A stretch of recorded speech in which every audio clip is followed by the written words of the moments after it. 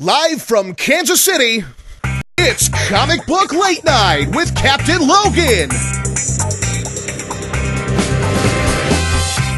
Featuring thoughts on comic news, obscure character of the week, and a little something from the comic vault.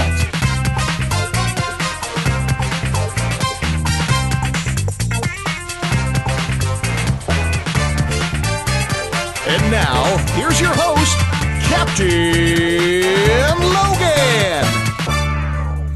Hello everyone, I'm Captain Logan. Welcome to another exciting episode of Comic Book Late Night. Tonight is a really exciting night because we're going to be talking to J.K. Woodward, who is drawing the really awesome looking upcoming comic for IDW, Doctor Who, and Star Trek Next Generation.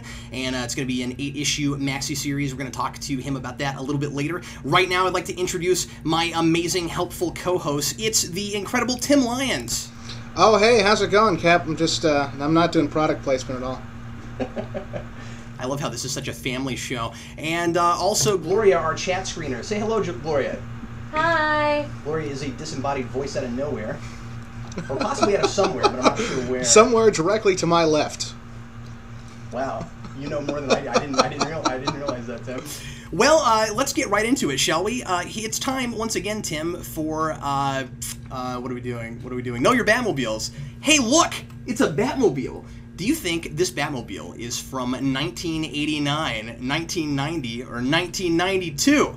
I'll be back at the end of the show to let you know the year of that Batmobile. And remember, you can find out all kinds of awesome, interesting things about Batmobiles on BatmobileHistory.com, which is where I get all of my Batmobiles. And now, let's jump over to the trivia question for today in honor of J.K. Woodward and Star Trek and Doctor Who. The question is, this year, IDW crossed Star Trek with which DC superhero team? That's the question. Write your answers in the comments right now, and we'll let you know the correct answer at the end of the show. And now, Tim, it's time for some really interesting fan art. This may be the most interesting fan art we've ever had. I'm excited. Ready? Yeah, here we go. I found this on my own. This wasn't given to me by any of the viewers, but here it is. This is Batman on a chalkboard. And this awesome. is drawn by what must be the coolest janitor in the universe. This was drawn on a 4th grade classroom chalkboard. I don't know where, but this janitor was so happy about how clean these kids made this room that instead of cleaning the room, he spent that time drawing this Batman. That's awesome. For the kids in the class. How cool is that?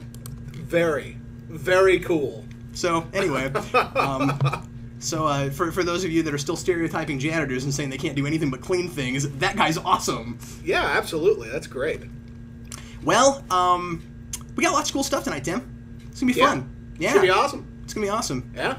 I'm not stalling because I don't have anything going on tonight at all. I would never do. No, I'm kidding. Okay, let's go on.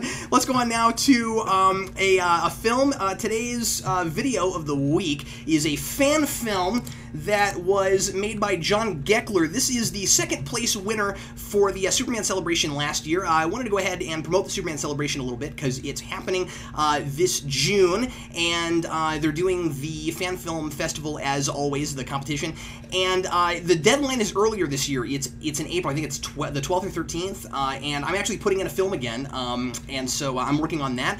And John actually watches the channel. He and I talk every now and again over a personal message, and I wanted to give him a quick plug too because he does some really fun work. So here is his 2nd place winning. He actually won 1st place also. He won both 1st and 2nd place. His stuff was so cool, but I wanted to show the 2nd place one mostly because it's only 3 minutes long. Brilliant. So I thought I'd do that. So anyway, this is the ultimate fan film. Here, that's the name of it, the ultimate fan film, and here it is. When the world needs heroes beyond the ordinary, select individuals band together. In the name of justice, they are in a league all their own, and they call themselves the Fan Club. Superfan, Batfan, Martian Fan Hunter, and Wonder Fan. Join them now in their latest adventure as they face the onslaught of the Oscillator. That thing has caused enough damage. This ends now.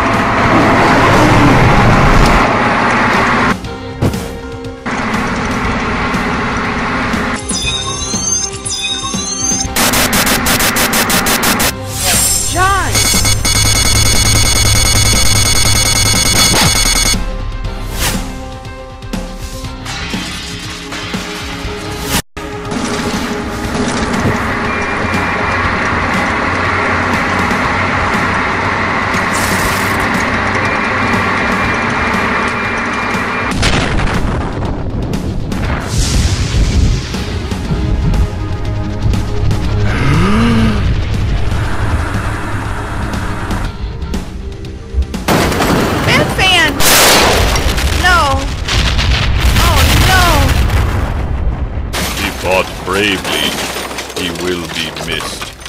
Hold on. What is it? Wait for it.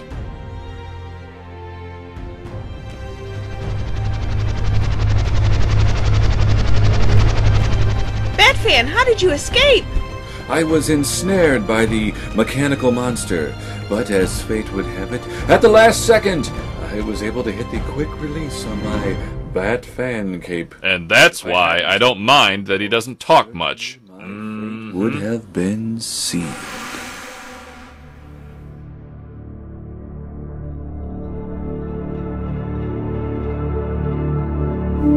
Me? So yeah, it was a little different, right, Tim? Yeah, absolutely. There's a fun ending there with Spider-Man that I forgot to show, but I'll let you go look at that yourself. That way you can give John some views. Yeah. Hey, Tim. What's going on, Cap? It's time for the news. Brilliant. Yeah, man. Are you ready? Yeah. Here we go.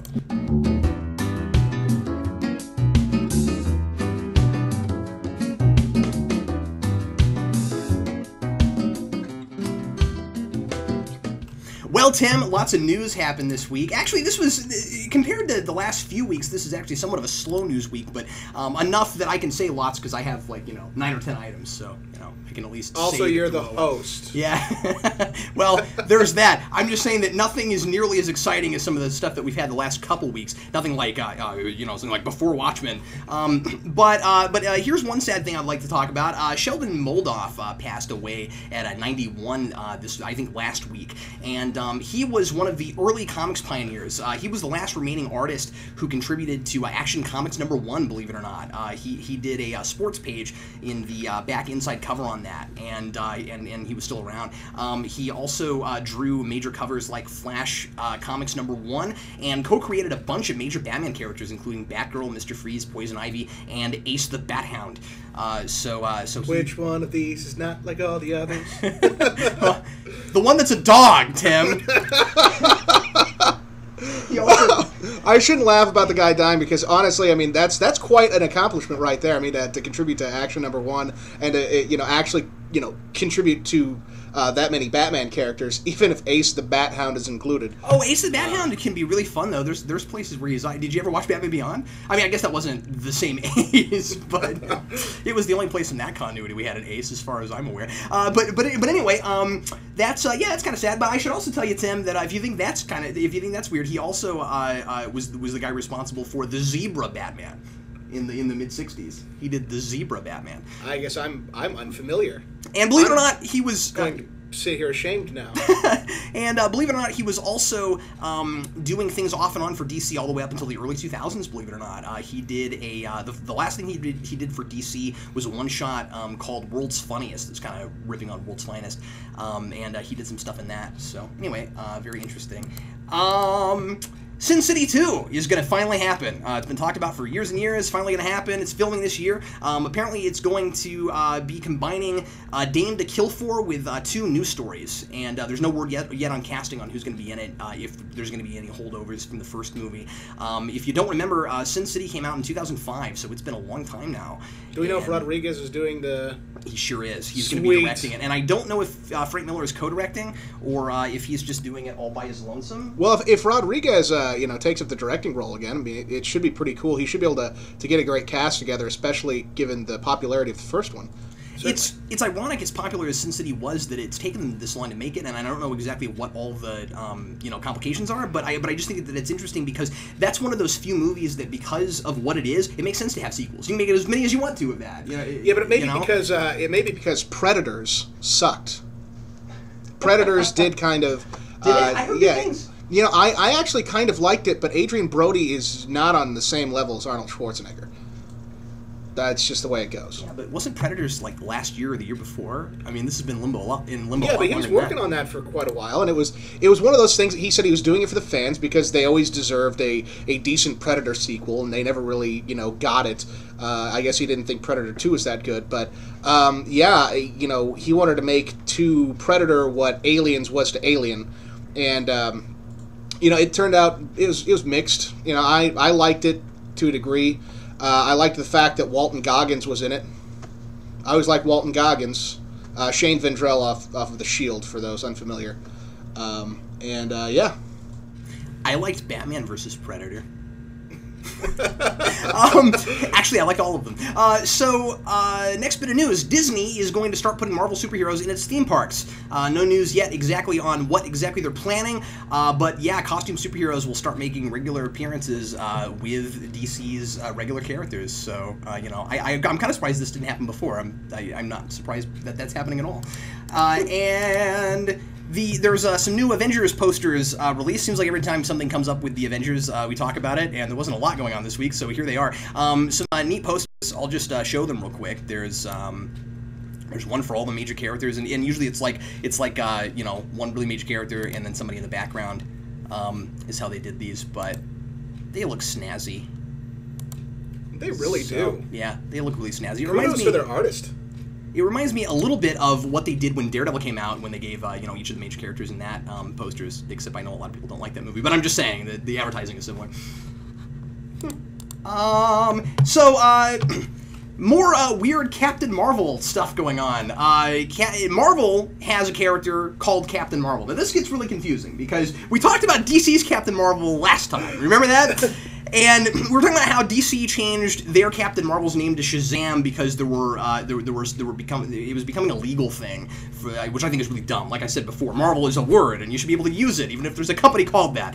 Well, Marvel decided to jump on the bandwagon as soon as DC announced that Shazam was going to be the new name of Captain Marvel, and they've now relaunched their Captain Marvel as Captain Marvel. They didn't have to rename him because Marvel's their name. So, there's this character from years ago named Marvel, M-A-R''VELL, and he's Captain Marvel. And I don't know very much about him. I think he's a Shi'ar character, but don't lynch me if I'm wrong about that. I just don't remember. But anyway, so he's getting a book now. And at the same time, this is all we have of it so far. Here's the teaser thing. Look, it says Captain Marvel on it. Yeah, it's as Duke and Manos like to say, it's a vague Marvel teaser. And then they just start saying it's a vague Marvel teaser. So anyway, that's a vague Marvel teaser. I'm sure Duke and Manos are either talking about that or have already talked about it. So go ahead and check out their new show on Duke Luke's 1993's channel, and a quick plug for them. And so in a related story, here is Shazam's new costume. so the same week that he became a Sith. Yeah, I know. They gave him this crazy hood. I don't know why they felt the need to do that. But anyway, it looks pretty. But yeah, the hood's pretty funny.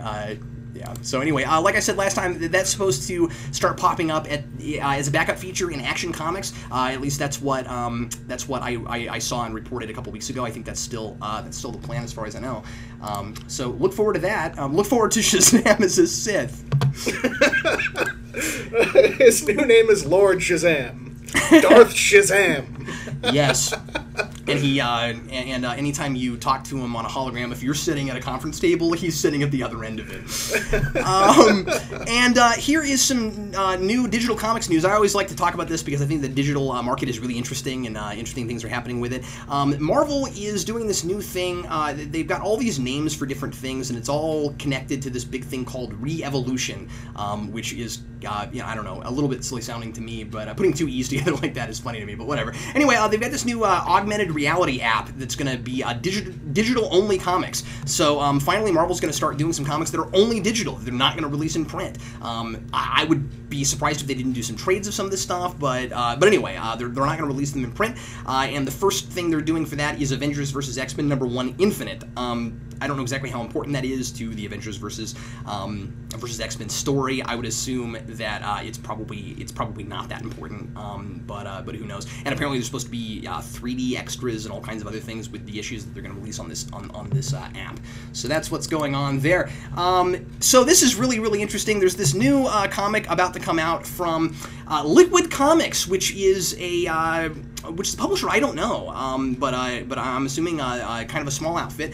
But it's called Dinosaurs versus Aliens, Tim, and it's being done. This is the coolest and oddest collaboration I've ever seen. It's going to be done by Barry Sonnenfeld, of all people, who directed the Tick series and directed the Men in Black films, and of course Men in Black 3 is about to come out, and he's directing that. And I love Barry Sonnenfeld. He's one of my favorite guys. I know Men in Black 2 is not very good, but I give him a pass because he's Barry Sonnenfeld. Oh yeah, he's done so much awesome stuff over the years. And Grant Morrison, and Barry Sonnenfeld doing Dinosaurs versus Aliens. Now, I'm going to be surprised if there's any dialogue in this book at all. No, just get Jon Favreau involved. You can get Cowboys versus Dinosaurs. I'm sure aliens. That's why this is happening. And I don't know if you know this, but Cowboys versus Aliens was a comic book first. But like nobody read it, and then it was a movie, and then people saw the movie. But anyway, so Dinosaurs versus Alien. I'm gonna buy this just for that team alone. Here is a piece of artwork from it. This is very violent and graphic, but most of it was that I saw. But anyway, yeah. So like I said, at the very least, it won't take long to read. I don't think. Yeah. Wouldn't it be great if all you got were dinosaurs roaring and then aliens speaking in a tongue that you couldn't understand? And that was the whole book. But it's one that you could decipher somehow. Like somehow you could decipher it, like a code. Well, yeah, exactly. It'll be like one of those just simple character replacement type codes, like in Futurama that they did the first few seasons. You know, where you could just totally just go on the internet and look up exactly what everything meant. Yeah, that's totally what they should do with it. But anyway, you can go to newsarama.com and you can see 19 pages of it they posted. 19 pages. So I'm assuming it's going to be a pretty big graphic novel. I don't think it's going to be a series. I think it's going to be a graphic novel, although don't quote me on that because I didn't read any... I wasn't able to be sure that that's exactly what was going on. So now it's time for a poll. Gloria, are you ready for a poll? I am ready for a poll. Okay. Today, see, our chat screener loves polls. Here we go. Our poll for today is, the question is, do you buy digital comics? I thought this would be very interesting to... Oh, okay. All right. I'm sorry. Gloria just let me know via her amazing chat screening talents that that Shazam is apparently going to be a backup feature in Justice League and not in Action Comics. I don't know where I read Action Comics, but anyway, I'm glad. I'm glad to know that. I can't shrug any harder, Captain. So thanks a lot. Oh, I'm sorry. I don't know why. Are you sure? Okay. No, that's better. No, that really is better. So today's poll. Do you buy digital comics? I'd really like to know what our chat folks had to say about this. Are you just reading in print, or do you buy digital comics, or do you do both? Let Gloria know there in the comments. She'll write that all down, and after we get finished with the tweet reviews, we will reveal the answer to the polls. Tim, now we're going to go to the cover for the week, and today's cover is Fantastic Four number 604. This was a really, really great issue. This ended the giant arc that Hickman's been working on for a long, long time, and it's such a great cover because it puts the four back together. You know, we had Spider-Man on the team for a while, and Human Torch was dead for a while. Now everybody's back. I really like that they're making the big four in the background. It's a neat cover. Whether or not you like those costumes, it's a neat cover. Let's jump now over to some tweet reviews.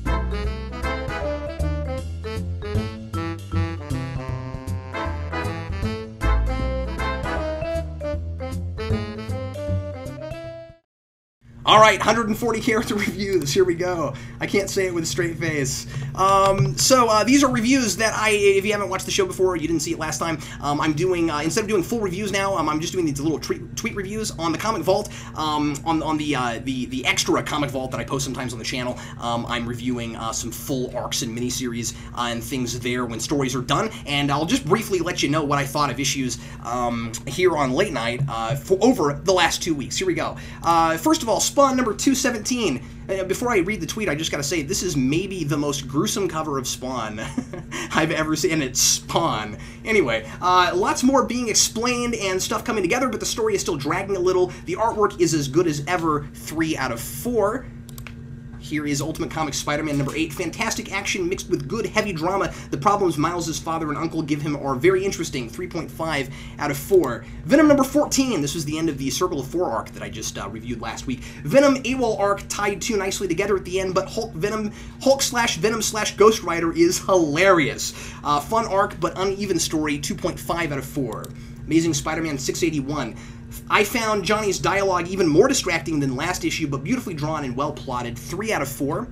Is Resurrection Man number 7. Great revelation about Mitch's powers in his past is getting interesting. Love seeing him in different major DC locales. 3.5 out of 4. Here's Incredible Hulk number 6. Hulk/Banner relationship still incredibly deep and involved. Background with Doom is so well handled. Wow equals the end reveal. 4 out of 4.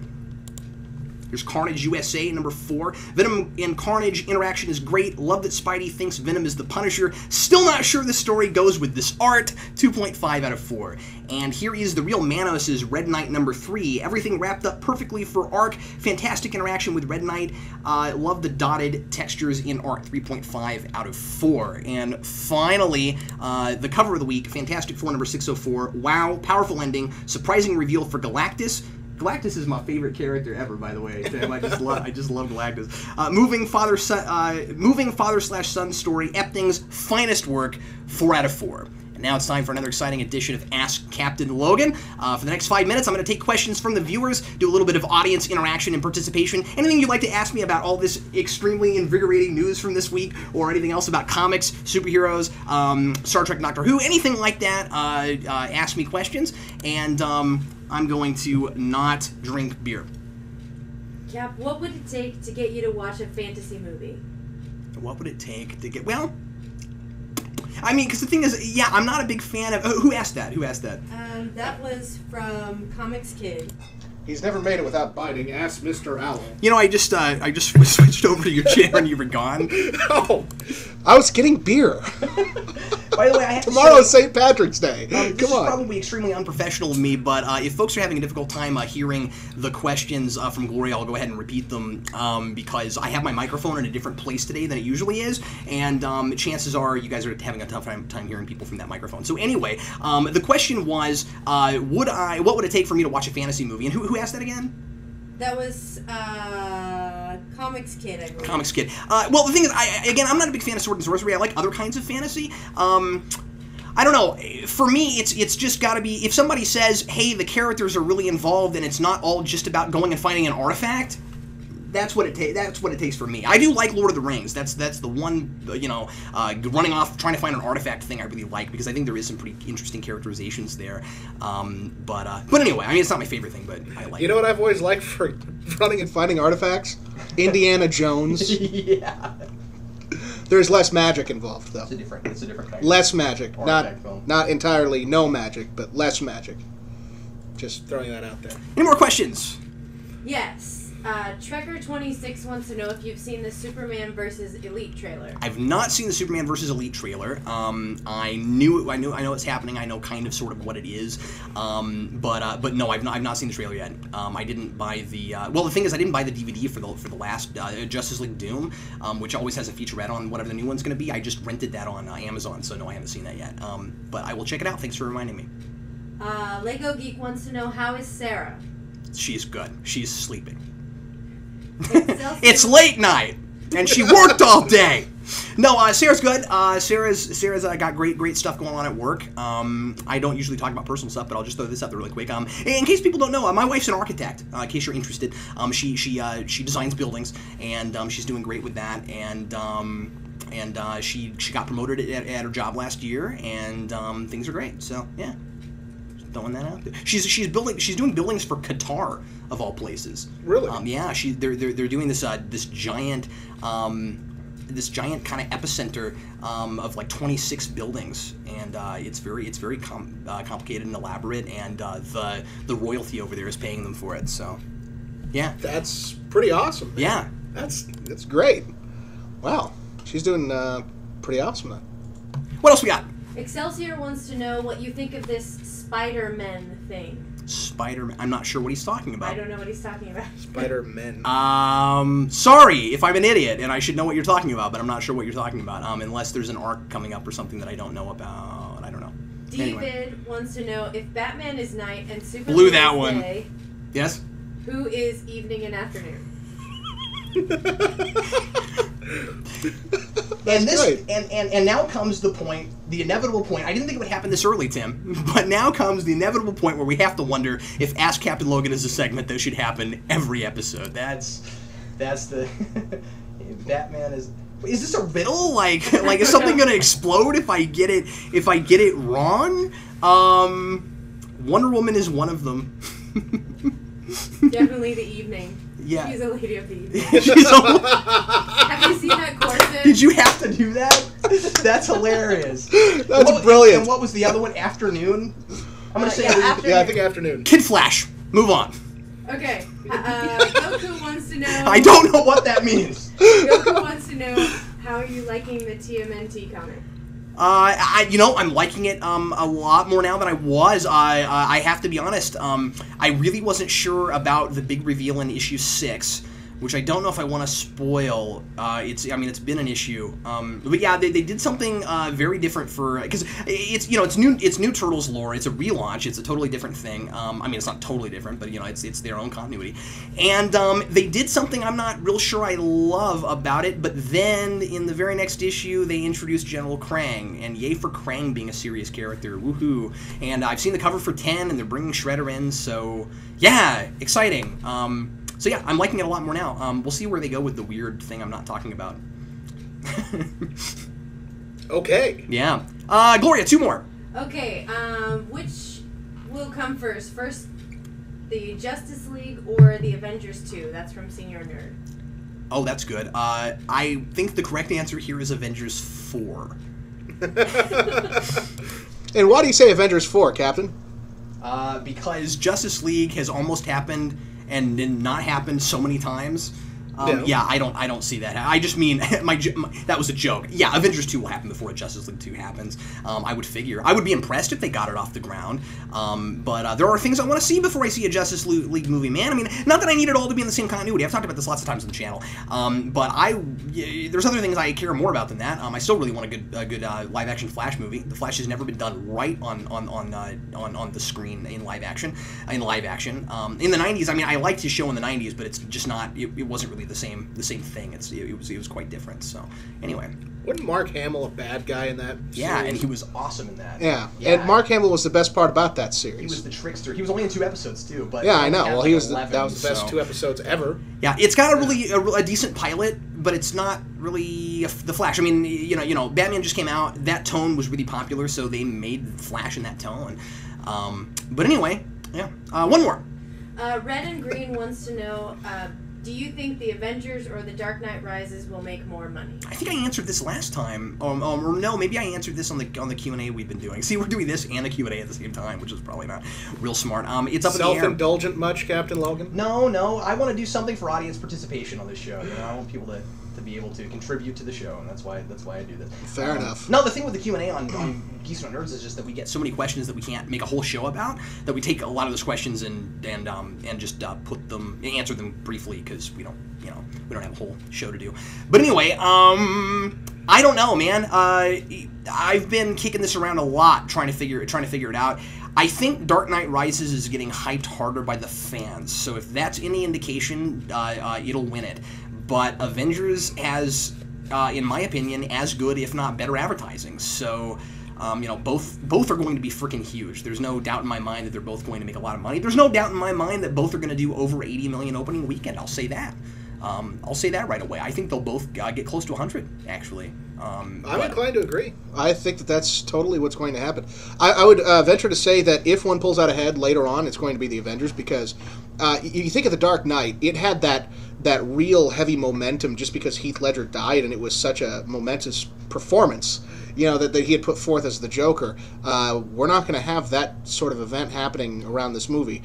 If anything, it's just going to be trying to reclaim that same level of hype and that same level of really momentum that they had going because of that event. So, because, at the time people were saying, oh, well, this is the role that drove Heath Ledger crazy and made him go over the edge, and, he offed himself as a result. And, you think of the Joker, it's like, okay, yeah, I got to watch that.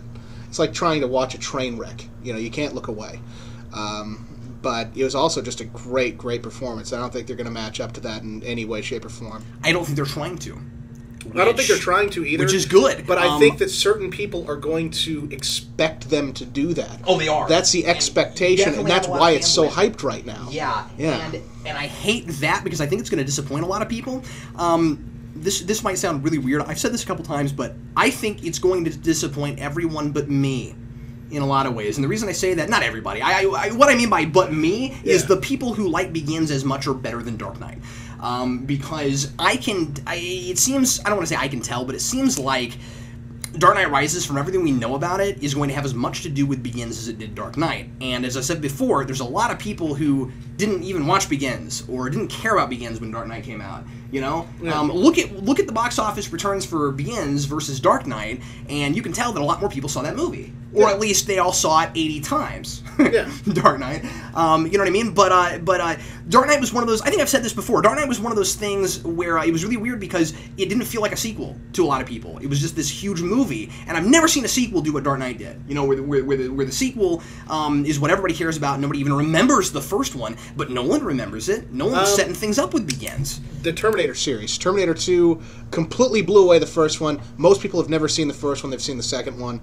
The Alien series is kind of the same way. A lot of people haven't seen the Ridley Scott original, but they've seen James Cameron, you know, in the sequel there. But most people the Terminator series is kind of the same way because Terminator 2 became its own animal. It had its own idea, and in fact, some of the ideas that James Cameron wanted to do in the first one ended up being in the sequel, and it just ended up being this big thing in and of itself. And The Dark Knight did the same thing, except it also had that momentum from Heath Ledger's performance. The other big difference is that The Dark Knight doesn't have 2 in its title, because at least you would have to know going to see Terminator 2 that there was one before it.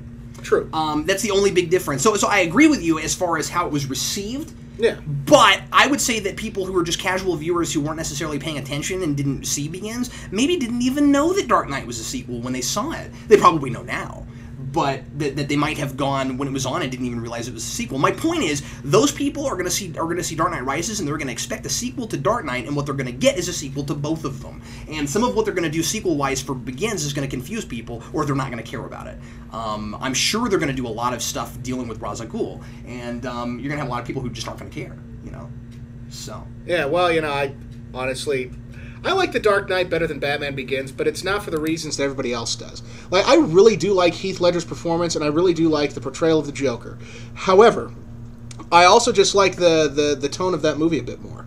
Like, I liked the origin in Batman Begins, sure, but, I liked when we got past that a little bit more, and we're able to explore the character motivations, more deeply behind, Bruce Wayne and Batman, and, he kind of developed more as a character in The Dark Knight than I feel that he did in Batman Begins, or at least in different ways that spoke to me more. Yeah, I'll put it that way. Yeah. For whatever reason, I think Begins kind of spoke to me more, but they're both good movies, Yeah, so they're both great you're gonna movies. have that. Yeah, it's nitpicking to pick one or the other, really. But well, Gloria, do you have the results for today's poll? I do have the results for today's poll. 13 said no, 2 said yes, a few said not yet, and 2 said both. Wow, that's very interesting. Most of the people I talk to say that they don't really read digital, and it's interesting to see that our poll results here confirm that. Not that that was a really large sample set. Yeah, I bet they all listen to vinyl too. No, I can see why. There's a. We're so playing vinyl records next episode. Oh, absolutely. So that's going to happen. I've got a record player now that I've mentioned it. Yeah, it'll be like the dancing toaster all over again. In fact, maybe we'll do vinyl and then we'll bring back the dancing toaster to dance to the vinyl. That would be great. Yeah, can we do the same song from Ghostbusters 2? If I can find it before. I think I've got it on cassette tape, but not on vinyl. It's not going to play on my record player. Then I know they're both old, but it's one's older than the other. I know. It's time now to go on to our interview. For this week, I interviewed J.K. Woodward, once again, who's working on the Doctor Who Star Trek The Next Generation crossover. Really awesome, interesting-looking project. I'm extremely excited about it. It's probably the book I'm most looking forward to coming up pretty soon. And let's take a listen. Hey, everybody, this is Captain Logan, and I'm here with the very talented J.K. Woodward. How you doing? Before we jump into the Comic Grill, I wanted to ask you to talk a little bit about how the TNG Doctor Who crossover got greenlit and how you got brought into the project specifically. Well, I can tell you more about how I got brought into it than how it got greenlit. I'm not privy to too much information. All I know is it was not easy. This has been a dream of Chris Ryall from what I heard for a while now, and he only recently managed to pull it off because you got two big properties here and two powerhouses behind it, BBC and CBS, who are very protective of their properties. So yeah. I'm surprised it happened. But basically, it started with my part in it. Started with me just every once in a while I'll check in with IDW if it looks like I'm going to have some time in the future and find out. Normally, I try to find out if there's any Star Trek work or Fallen Angel, because those are the two projects I prefer to work on. And I was talking to Chris Ryle and asked about some Star Trek work, and he goes, "Oh, yeah, I got something coming up, but it might be a few months, and we have to wait." And I was like, "Well, what is it? What?"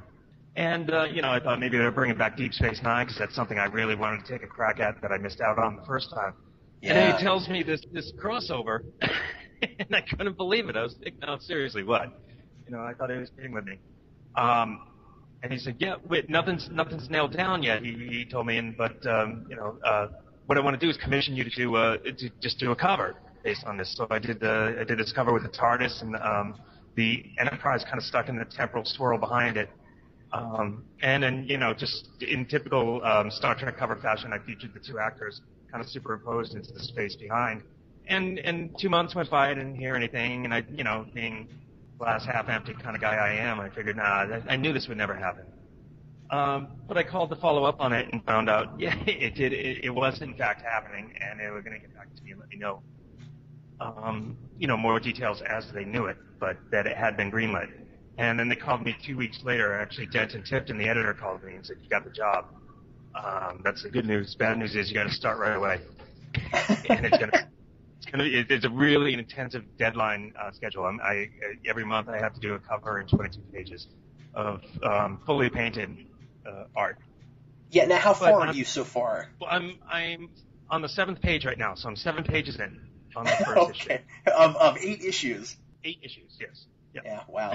And first, I need to have this wrapped, which I'm actually doing pretty well, because I have to have this wrapped by the middle of March. So I still have 2 more weeks, and only 15 pages. So I got a page a day I got to get done, because this thing comes out in May.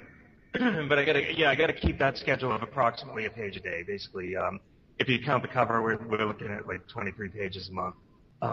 Fully painted pages take, a minimum of 20 hours, so I'm not really sleeping too much. Wow, that's crazy, man. Well, thanks for taking a few minutes out of your busy schedule, dude. Are you ready to jump into the very ominous comic book grill? Sure. Here we Let's go. do it. Question number 1, how challenging do you find it to decide on a style and character designs when you have to base your art on the likenesses of real people? Well, actually, in this case, it's very simple. I'm doing a photorealistic painted style, so I'm pretty much painting them exactly as they look. There really isn't much design. It's been done. The wardrobe people, the actors, all I have to do is watch the shelf and paint it as I see it. So there really isn't too much in that sense for me to think about. Question number 2, are you more of a TNG or a Doctor Who fan yourself, and how much knowledge of those properties do you need before tackling a project like this? Well, I think, especially with these two properties, you need to have a lot of knowledge, and I do. I'm a fan of both, a huge fan of both. If I had to choose, you asked which one more, I would say probably TNG, as I've been watching that steadily since it came out. Now, Doctor Who I watched as a child, I believe it was the 3rd Doctor. It used to be on PBS when I was a kid, and that's all I knew about it for the longest time, until it became more accessible here in the States. And then I just got caught up on everything, and became obsessed with that. So I'm more of a recent Doctor Who fan, probably in the last few years, getting caught up on that.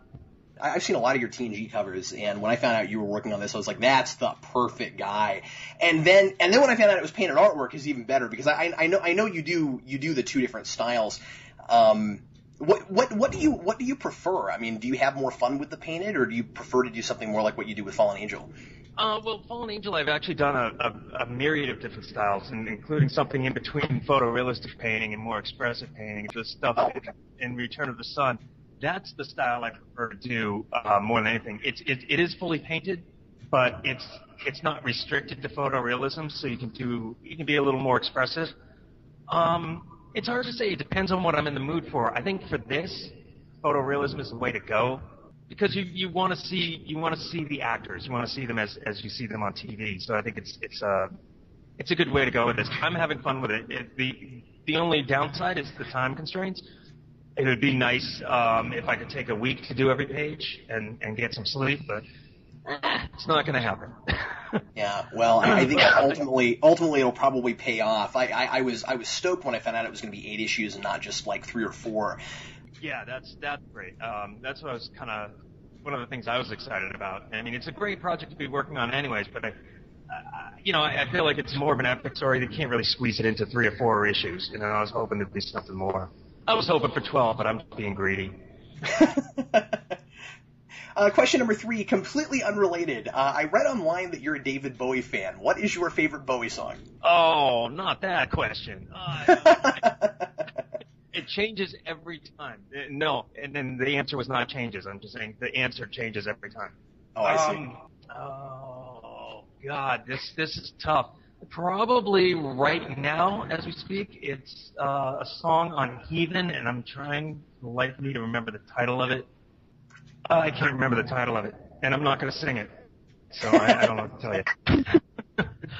But it's on Heathen. Jeez, you got me. Well, okay, most of the time, if I had to pick an all-time favorite, because that's a cheesy answer, what it is today, because it does change, but if I had to pick an all-time favorite, the one I always fall back to most often would probably be Candidate. Well, Candidate Sweet Thing, I consider that one song off of Diamond Dog's album, and the Live in Philadelphia version. Question number 4, what is it like to work with Peter David, one of my favorite writers? Oh, it's a joy. It's a joy, and it's entertaining because even his scripts are funny. Like sometimes he'll have notes in them and stuff. Really easy to work with. Doesn't mind getting a phone call from me once in a while, which is great because I don't like when you're working on something and you're on like strict deadlines. The last thing you want to do is wait for answers, and I can always like call him up and bounce ideas off him, and actually like work with the writer as opposed to the anonymous script. Yeah. We've had a working relationship for almost 5 years now. Steadily for 3 years, but now off and on with the miniseries, and it's been fantastic. And whenever we can, we do conventions together, especially since we're both on the East Coast, some of the smaller ones. We'll both be put together like in tables right next to each other, and that's just a lot of fun. And there's not any Fallen Angel out right now, is there? Do you have anything coming out? No, the last thing that came out was a few months ago. It came out trade paperback. It came out almost a year ago, I suppose. Was Return of the Sun. Right. Now I don't know what the plan is. I'm going to see Peter David at the Wild Pig Show. I think I'll see him next, and I'll bring this up. But I'm hoping that we're going to do something as soon as Star Trek Doctor Who is finished in 8 months. I hope. I mean, we both want to do it. It's just a matter of fitting it into the schedules and matching up our timelines. Jay, last question. You did a one-shot for Marvel, X-Men Origins The Beast, and I've also seen some of your awesome uncommissioned stuff. My favorite is the Batman Beyond Space Ghost painting. If you had your pick to work on any established superhero regularly, who would it be? Ooh, there's a lot, and there's, I tend to go to the obscure stuff, but probably if I just want to have fun, Batman Beyond. I just love painting that character. There's really not much to painting the character, but he's so stylized and so much you can do with him. So visually, I think I would have a great time with that. Not only that, but the Gotham City backgrounds of the future. What I'd love to do is you mentioned that you mentioned the commission piece I did. I would love to do what I call Elseworld's Finest, and that would be a team up of Space Ghost, and Batman Beyond. Oh yeah, it's genius. I would love to see that, even just a miniseries, but I think that would be great. Did you read the Space Ghost comics that Alex Ross did? Yes. What a cool series. Oh yeah. That's such. I feel like it's such an untapped character that whenever it comes, somebody does something cool like that, that character could really shine a lot more than it does. DC getting really big into the Beyond universe now. Maybe sometime down the road, you'll have a shot to draw for it. That would be super, super cool. I just talked to Adam Beechin a couple weeks ago on the show, and he was fantastic. Oh, cool. Jay, quick question before we go. Last thing, are you wearing sunglasses right now? No, I'm not. Oh, okay. But I'm trying to control the lighting here. Yeah, I got I have really dim lighting. I get a little photosensitive sometimes. But usually I wear sunglasses at cons because I'm hungover. It's really that simple. Really? Okay, all right. I think I've only seen you in interviews wearing sunglasses. Yeah, almost always. If I'm in public, it means, I'm wearing sunglasses. Well, Jay, is there anything awesome at all? I'm sure you got to be really hush-hush that you can reveal to us about Doctor Who Star Trek. Well, I can say this. There's a lot of speculation, and I'm happy about that because it's really inspiring people's imaginations here. People are excited about it. But I can't get into, yes, this is going to happen, no, this is going to happen. I can say this. We are going to have, it's called the Simulation Squared. We are going to have Borg, and we are going to have Cybermen, and they are working together. Because there was even a lot of speculation about whether or not they were going to even be working together. You know, people were like, are the Cybermen assimilating the Borg, or is it the other way around? Well, I didn't say that. You know, I didn't right, say right. Was, you know, I didn't say it's going to be smooth. I didn't say, you know, I don't want to imply that anything could happen with these two. But again, we're only on the first issue, so everything's staying a little hush-hush. But, you know, since the cover for issue 2 is out there already, and people obviously, you know, that have seen it, obviously, the secret's out, these two characters are going to play a role in it. And they're perfect for each other. Oh, yeah. It's such a great idea. Just a mad thing. Well, Jay, I can't wait, man. It's definitely the book I'm most looking forward to. I'll be buying it. I'm sure a lot of my viewers will be buying it. Thanks a lot for being on the show. Everybody be sure. When does the first issue hit? Do you know the exact date? I don't have a hard date that I know of. I just heard I was told May. I imagine since it's going to my deadline is in the middle of March, that it's probably going to be somewhere in the middle of May. Okay, great. Well, Jay, thanks once again for being on the show. Sure, happy to do it. Hey everybody, this is Captain Logan. Okay, before we jump on to other stuff, I wanted really quick to show everybody the painting that we were talking about in that interview there. Okay, you've seen it now. The audio was not there anyway, but I caught it that time. Anyway, that's the Space Ghost Batman Beyond painting that we were talking about. That's super, super cool. And now it's time for another message.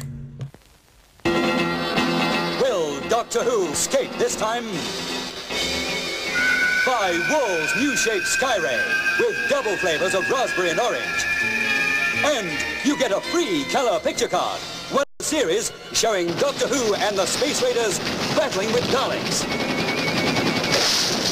Free when you buy Wool's new shape Skyray. Only 6 months. And now we're going to do something entirely different. Tim, we're going to try something we've never tried before.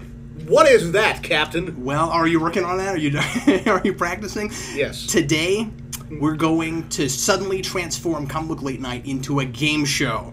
Yes, indeed. Time for a full-fledged game show, and tonight we're playing Comic Book Price is Right.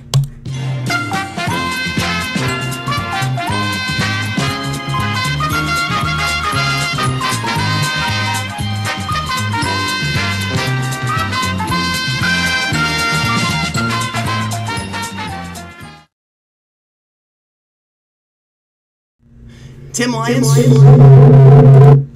That's the Price is Right echo. I was trying to make it exactly like the show, and of course that always happens. That absolutely, especially Drew Carey. I don't know what we're saying. Tim, I'm going to real quick. I've got a couple things I got to do to set this up, and then we're going to be ready to get rolling. What are you laughing at? Did Tim turn into the devil? What do you mean? Did he turn into the devil? No, Tim's a lion. That's true. It's true. I'm multiple lions.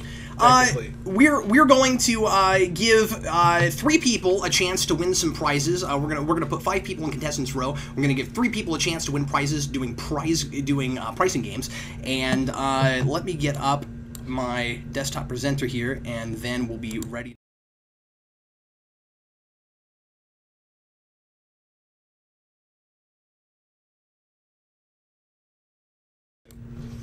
All right, it's time now to bring down our contestants for Contestants Row. Tim Lyons. Yes, sir. Who do we have first for Contestants Row? Well, Captain Logan, we've got Senior Nerd, Senior Nerd, rather, Lego Geek and Movie Geek, come on down. You are the first contestants on The Price is Right. All right. Now, the first thing I want to mention to everybody as we get going here is everybody in the chat, when we start the game, please nobody write in the chat when it's time for somebody to answer questions so that Gloria can just see the people answering, okay? That's the rule there, if you can help us out with that. All of the values for tonight are taken from comicspriceguide.com, and you'll be bidding on the near mint values. What you're going to be doing is you're going to be bidding on the values of comic books, at least for the bidding. And the winners tonight are going to receive a complete set of the first Red Knight arc from the Real Manos, issues 1 through 3, and he's also going to throw in some Red Knight buttons. So a Red Knight prize pack, that's what we're playing for tonight. And the first item up for bids is the Incredible Hulk #2. Tim Lyons, would you tell us a little bit about the Incredible Hulk #2? Printed in 1962, written by Stan Lee and art by Steve Ditko, the second issue of the original Incredible Hulk run sees the Hulk saving the world from an army of Toadmen. All right, if everybody would go ahead and put in, if the first person would put in their bids, and Tim, go ahead and tell us who the first person is, and please don't bid until it's your turn. Just the 3 people who are playing, put in your bid. Remember, if you go over, you're disqualified, and if everybody goes over, we'll have to do a do-over. Tim? Senior Nerd, what is your bid? Make it snappy, because we got a show to keep. We need like a $30. $30. All right, next up, Lego Geek, what is your bid? We need like special music for this, you know? Like we're waiting around for people to put their bids in music. You could do the Jeopardy theme, Tim. No. No, I'm not going to do that. Now we're mixing metaphors. No. And would you please put that price in the form of a question?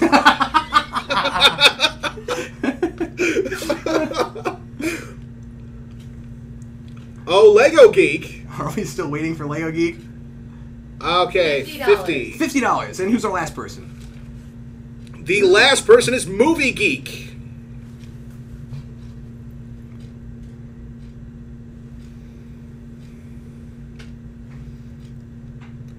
Mach Schnell, Movie Geek. $150. $150. Actual near mint value is $6,000. And that may... who was it again? That means that Movie Geek is the closest to the actual near mint value, but still misses by a long shot.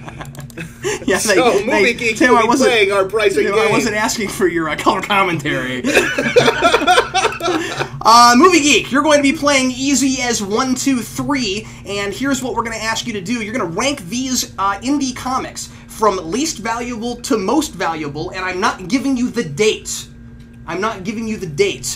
So as we pop these up on the screen, Tim is going to tell us a little bit about each of these issues. Tim, the first one is Hellboy Seed of Destruction #3. Written by Mike Mignola and John Byrne and penciled by Mike Mignola, this series sees Hellboy exploring a decaying temple where he discovers an ancient evil that threatens to unleash unholy forces on the world. Second comic is The Tick #3. Written by Ben Enlund, the Tick's bizarre and zany adventures pit him up against scores of ninjas in this story, Night of a Million Zillion Ninja. And finally, Ninja Turtles #3. Written and drawn by Kevin Eastman and Peter Laird, this issue marks the first ever Master Splinter kidnapping, and the Turtles need April's help to save him. All right, so we're going to give him a couple of minutes here, hopefully not a whole couple of minutes, but a couple of seconds, and he's going to rank these from least valuable to most valuable. And if he gets it right, then he's going to win a Red Knight prize pack.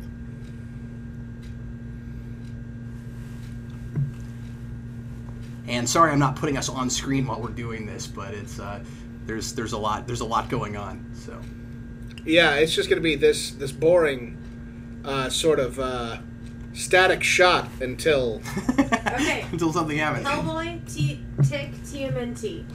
Hellboy is least, TMNT is most. Hellboy, Tick, and TMNT.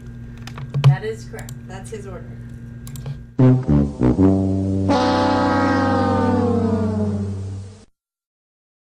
I'm sorry, that is incorrect. The correct answer was Ninja Turtles, Tick, and then Hellboy. TMNT number 3 is worth $60. The Tick was worth $12, and Hellboy was worth $4. And incidentally, they went from least to greatest, or from greatest to least. Did I say least to greatest? When I think so, yeah. Oh, that means you got it right. Wait. Oh, yeah. He certainly did get it right. I apologize. That's right. He certainly did. I wrote it wrong. I meant for it to be most to least, but he did least to most. Okay, congratulations! Yay! Woo! Yay! Good job. No, I really apologize. No, he got it right. Turtles was worth the most, and Hellboy was worth the least. Well done, sir. You got it right. This is the first time we've ever tried anything like this, so forgive me for botching that up. All right, Tim Lyons, who is the next person for Contestants Row? All right, well, we're keeping Senior Nerd and Lego Geek, and coming into the fray is Comics Kid. Come on down, you are the next contestant on the comic book Price is Right. Yay! And the second item up for bids is The Flash, number 113. And who's our first bidder, Tim? Well, first, should I read the description, Captain Logan? Oh, yeah, you probably should do that. Printed in 1962, written by John Broome, and drawn by Carmine Infantino, I presume. This issue features the first appearance of one of Flash's better-known rogues, the Trickster. Yeah, we should practice this, didn't we? Probably. We should have done that, but that's okay. Yeah, we didn't think this through at all. First bidder this time around, just to kind of shake things up a bit, is going to be Lego Geek. Well, actually, whoever came in last should go first. I don't know who came in last, Captain Logan, so I'm just... No, I mean the person who just came into Contestants Row should be the first person. So what you're saying is Comics Kid. Yes. We should have discussed this before. Yeah, we should have. It's cool. Go ahead. Okay, we didn't plan ahead at all. No, we really didn't. I apologize. All right. Anyway, Comics Kid then. You're the do your thing. This is a non-union job. I quit. No, I'm just kidding.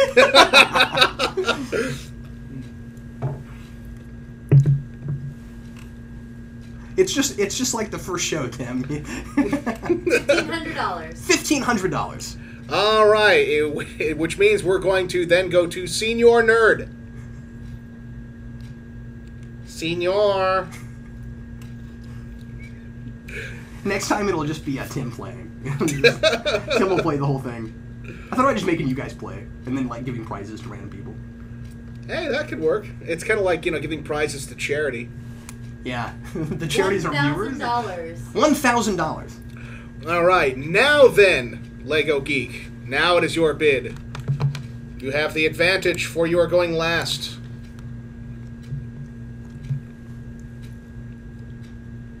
$550. Actual near mint value. Actual near mint value is $600. Wow, that means that Lego Geek. Yeah. In fact, Lego Geek wins it. Yeah, because everybody else was over. Everybody else was over. Lego Geek, are you ready to play a pricing game? I thought so. You better be, because we're going to make you do it anyway. Lego Geek, you're going to be playing higher or lower. Here's how this one works. Instead of talking about the comic's value, this time you're going to be talking. You're going to be looking for each item's cover price. So I'd like you on each of these 5 to say whether the real price is higher or lower than the false price you see on the screen. 3 out of 5 wins it. So if you get at least 3 out of the 5, you will win a Red Knight prize bag. I keep wanting to say a Manos price bag, which I think would probably be like an entirely different thing. Is there a page missing from this? Flip it. Oh, here we go. Okay, great. All right, are you ready? Yeah. Yeah, I print things double-sided, Tim. I know. You like to save trees or whatever. Yeah. I don't get that. No, I just do it because my printer's cool. I just do it because it's neat. I'm like, oh, cool, I can print on it. Anyway, all right. Are you ready? Here we go. The first one is Amazing Spider-Man number 216. Do you think that is higher or lower than 75 cents? Again, the original price. Was the cover price that's behind that red box, was it higher or lower than 75 cents?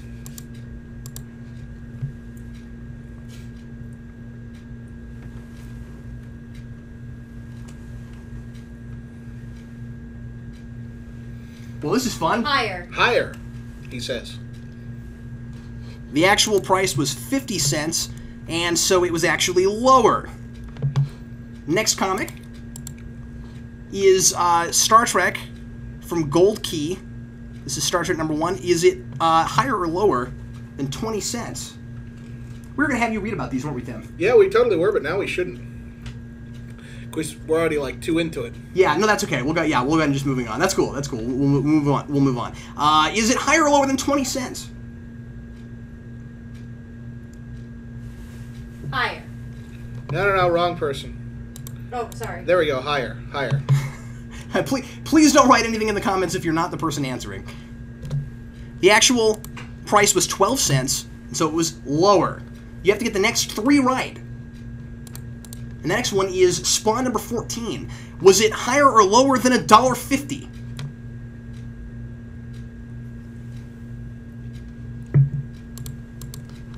$1.50. See, this gives all the viewers at home time to like wonder. You know, they're all like, "Wow!" Like we think this is really boring. Like everybody watching is probably going, just scratching their head. Ooh, I wonder what it is. Actually, I'm like, I wonder what it is, and I'm here. Glorious. Lower. Actual price is $1.95, and so it was higher. I'm sorry, you've already lost.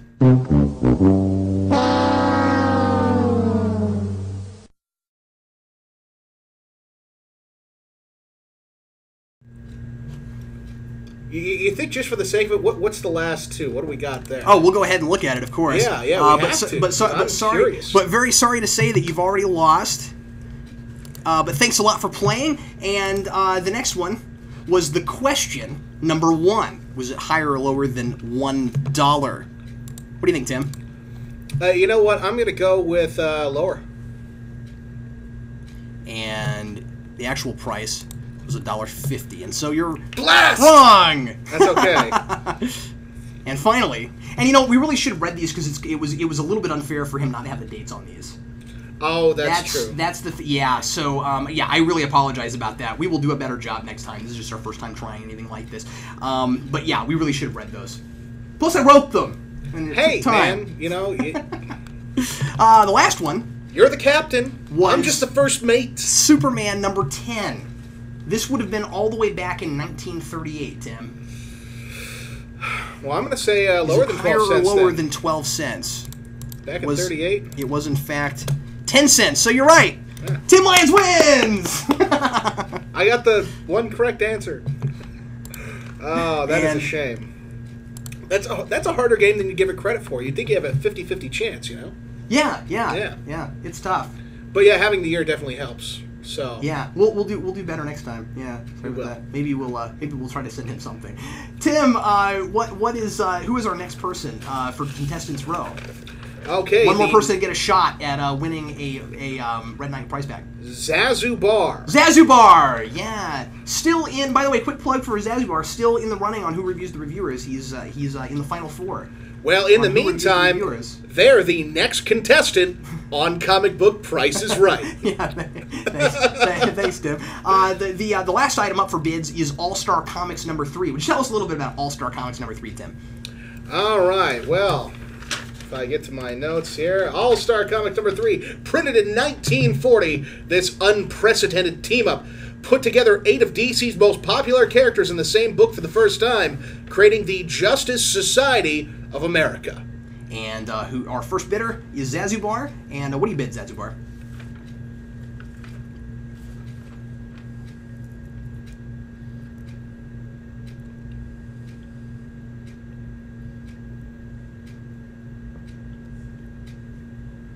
Everybody at home, writing down their answers.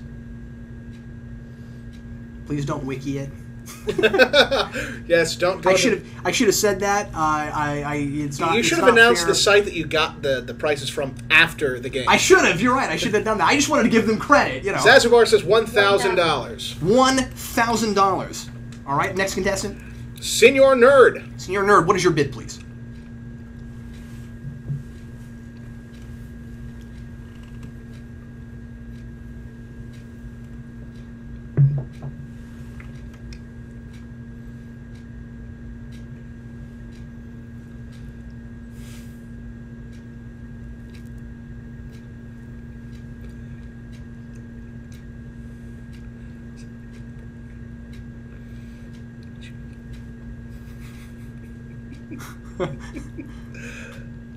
Senior Nerd says $8,000. $8,000, and who's our final contestant? Final contestant is Comics Kid. Comics Kid, give us your bid, please. I encourage a bid of $1. Tim, don't help anyone. I just want it to be like Price is Right, you know? When was the last time you heard the announcer on Price is Right go, I think you should bid $1. Gloria. $2,000. $2,000 actual near mint value is $106,000. And who got nearest to that? Senior Nerd with $8,000. With $8,000. Still not even in the ballpark. But you know what? Ballpark. That is a surprising amount. I'm nonplussed by that. Well, once again, 1940, really unprecedented, important comic book. And comics from that, I mean, if they're important and they're from that period, they get really, really rare and they're worth a whole lot of money because most people pulp them, you know? I mean, like, you're not going to find one of those, and that's why it's worth so much. All right. He's going to play Danger Price. And here's how Danger Price works. You're going to choose every issue but the one whose near mint value is the amount at the top of the screen that you're going to see. So if the comic that goes with the Danger Price is left at the end, you win. So we're going to have him pick each comic except for the one that he thinks is actually worth the price at the top of the screen. And Tim, would you tell us a little bit about these comics? Some of the titles that first put Marvel on the map, these number ones, Amazing Spider-Man, Fantastic Four, X-Men, and Daredevil, are some of the most valuable and sought after for Marvel collectors. One of these comics is worth $34,000. Now, your job is to not give me the comic that is worth $34,000, but to give me all three that aren't, leaving that one left over. So think about it for a second, and then give us the first one you'd like to see us axe. Remember, don't give us the one worth $34,000. Give us the ones that are not worth that much. And of course, they're all of varying amounts, and that is not necessarily the lowest or the highest. You have no idea what the others are. So choose wisely.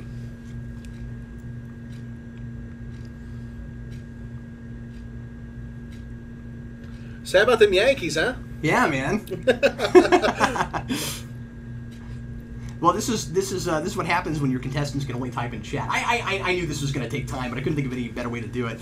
No. It works perfectly, except that we're supposed to be entertaining or something, I think. Yeah, I think so. Well, that's the whole reason. See, I mean, like, maybe I should have just kept putting us on the screen so that we could be entertaining during this, but then... What are you going to do, to jump back jig? and forth. And, like yeah, I'm going to... quickly, do a stand-up bit. So the other day I was talking to Tim Lyons and I was saying, hey Tim, what do you know about comic books? And Tim said, I know absolutely nothing about comic books. And I said, no, I gave you Ghostbusters last week. You read that. Tell me something about Ghostbusters. Go ahead. It was a movie from 1984 directed by Ivan... No, the comic, the comic. Oh, well, it was pretty awesome. See? Also, we have an answer at this point. We do have an answer. Senior Nerd says Spider-Man, Fantastic Four, and Daredevil. All right, let's that X-Men is the top. Let's axe those in that order. He said, what first? Fantastic Four? Spider-Man first. I'm sorry. Okay. Spider-Man was worth $80,000. Good job. You did not hit the danger price there. The next one was Fantastic Four. Fantastic Four. $60,000. Well done. You're still in the game. And finally, Daredevil. Here it comes. Here it comes. $10,000. Congratulations. You're a winner. Yay! That is amazing. You're a winner. Well done. And you win a Manos prize pack, a Red Knight prize pack. So fantastic. Everybody who won, be sure to send me your information. Just send me a message and let me know that you won, and we'll get you in touch with Manos, or you can just talk to Manos. He and I are getting together to put together the prizes. So anyway, contact us, and we will get you your Red Knight prize packs. Tim, that was fun. Yeah, that was a little different. Was. That was like nothing we've ever tried before. It'll be smoother next time, I'm sure. But we are hoping to do more game show type stuff later on. And I believe it or not, I actually have done quite a bit of game show type activities, but always live and always with contestants I could see face to face. Yeah, you know, I'm that actually kind of curious. You know, yeah. I'm kind of curious if people like that. You know, so send us your feedback. Give us your feedback. Let us know. Yeah, Let us know whether you like it. And just remember that you know, we'll try really hard to make it smoother next time. You know, but just you know, if you like the idea and the way we did it and all that, we'd love to know. Tonight's character of the week is tonight's obscure character of the week. We're just gonna pick random characters now. We've ran out of all the obscure ones. Tonight's obscure character of the week is brought to you by the face of Bo, because some things are really hard to make into good action figures. Though they really tried with this one. Apparently he's got a button on the back that makes his mouth move.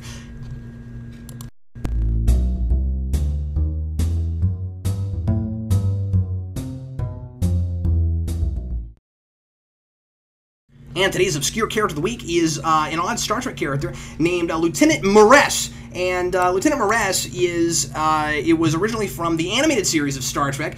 She was a regular officer there, and she was a Cadian, which is a species that was, you know, there in the animated series. We saw cat people in one or two of the movies, but, you know, never as regular characters, and they never talked. Anyway, she had a tendency to get her tail stuck indoors.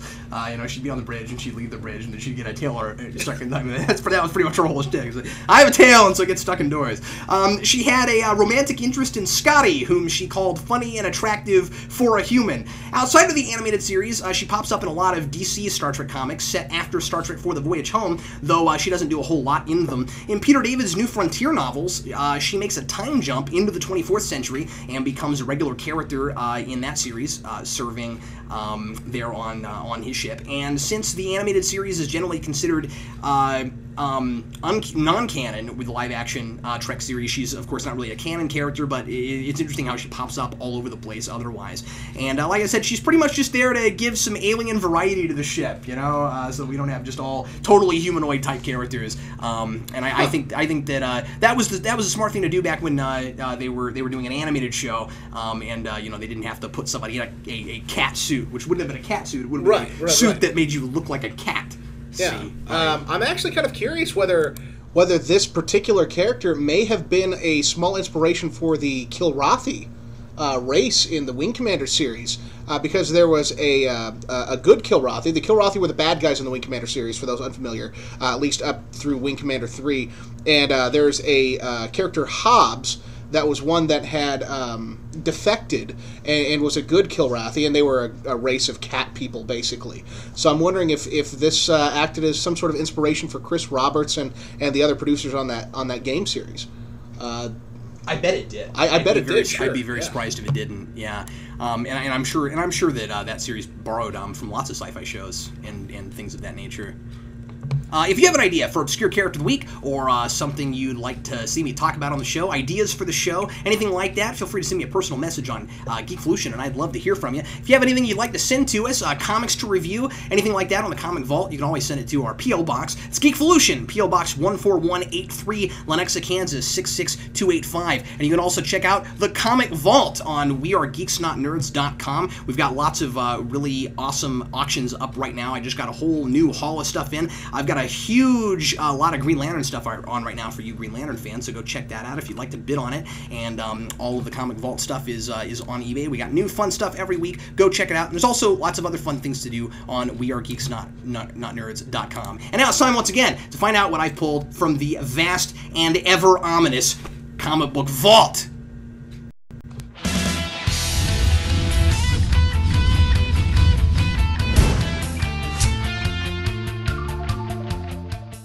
Today on the Comic Vault, we're going to take a look at Star Trek X-Men.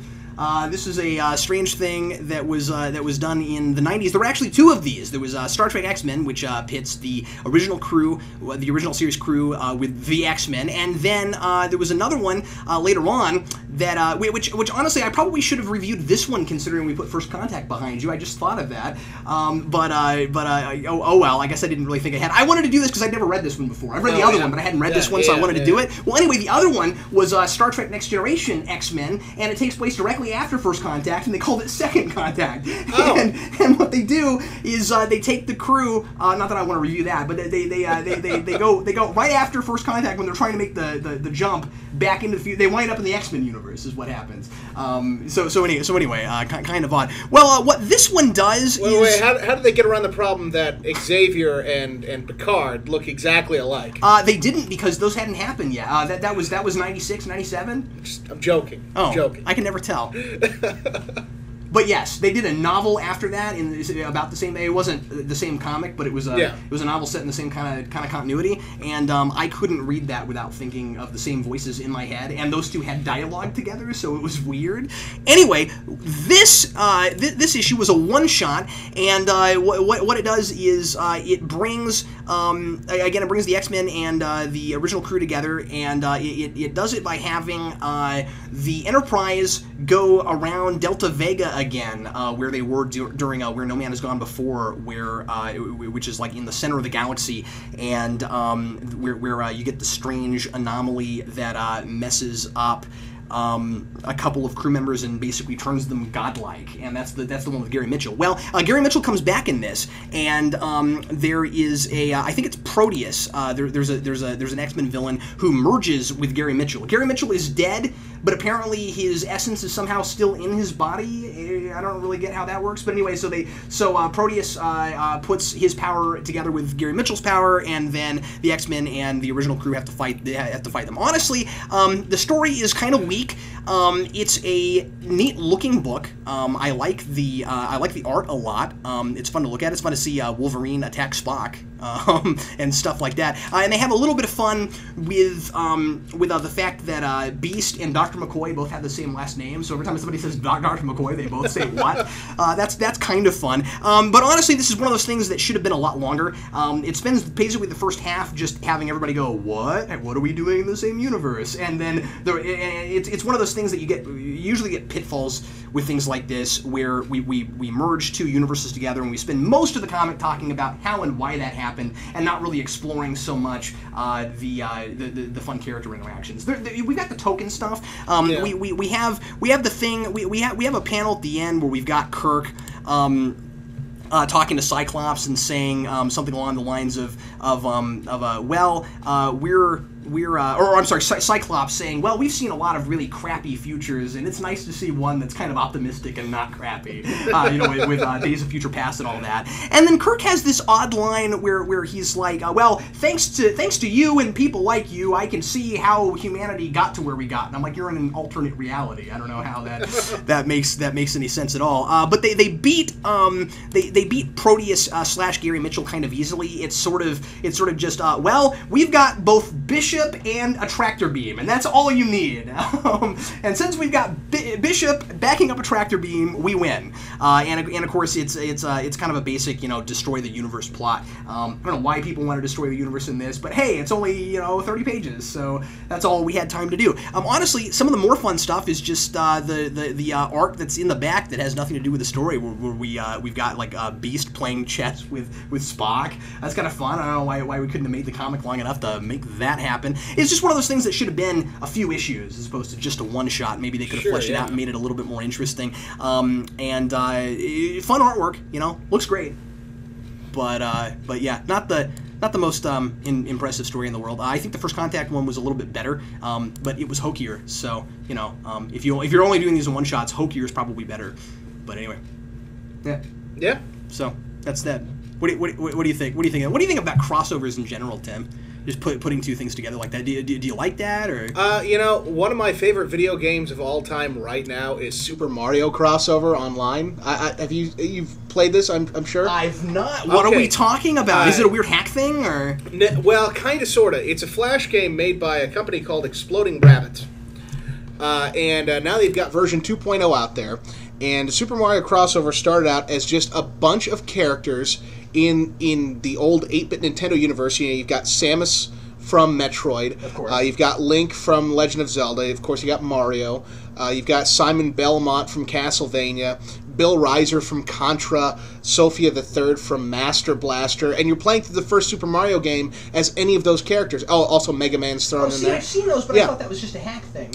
Well, it is kind of a hack thing. It's a Flash game, and they can be beautiful and brilliant if they're well executed and well done. They can also be very tragic and terrible.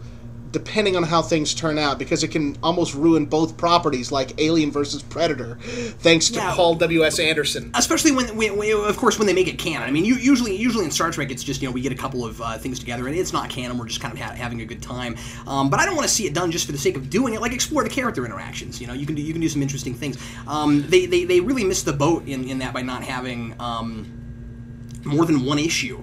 And that's why I said in that interview that I was really excited about Doctor Who, Star Trek getting 8 issues. That's time to flesh it out. I think that I would be very, very surprised if the story wasn't pretty in depth with that many issues. There's a lot of really great miniseries that are only 4 issues. 8's a maxi series. That gives you plenty of time to do cool stuff.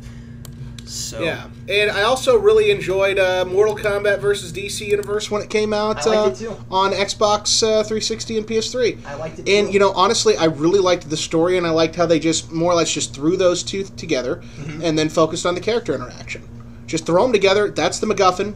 That's the thing, is that it's a MacGuffin. It's not so important how or why it works. Just say it works. And the thing is, with the Star Trek X-Men thing, they had the perfect MacGuffin. It was like, okay, Delta Vega again. It does weird things to things. So, it merged the universe. Then let's go. Let's go. And I didn't even mind the whole Proteus thing. It was just, let's do something with it. Let's take our time. Yeah. So anyway. But when you can explore things like that, then it's great. When you actually have something you can do with it that's interesting.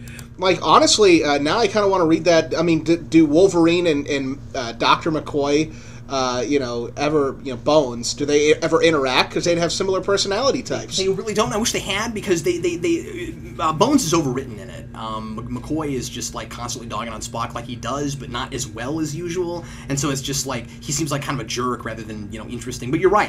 Characters like that they should have put together. Yeah. Well, let's go ahead and take a look at the answer for this week's Know Your Batmobiles, and the answer for this time was in fact 1990. What did you think it was? I thought it was 89, just because of the I figured that the movie would have inspired it more than it apparently did. Well, that was a Batmobile that was in an issue of Suicide Squad, and an interesting tidbit about this was that it was really high tech because it had its own modem built into the car.